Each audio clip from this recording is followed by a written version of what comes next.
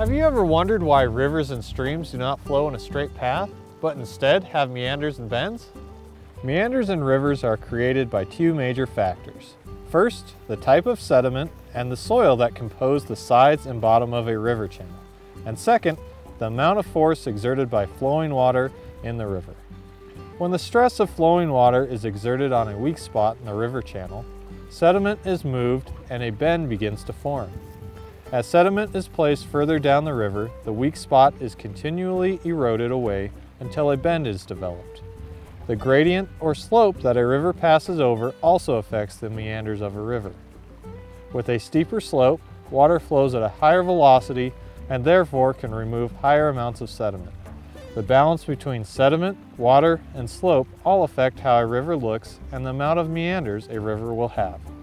Sustained floods are often a major factor for development of new meanders and bends in a river. So the next time you are out exploring the nature of Wyoming, hopefully you have a little bit better idea why rivers and streams have meanders.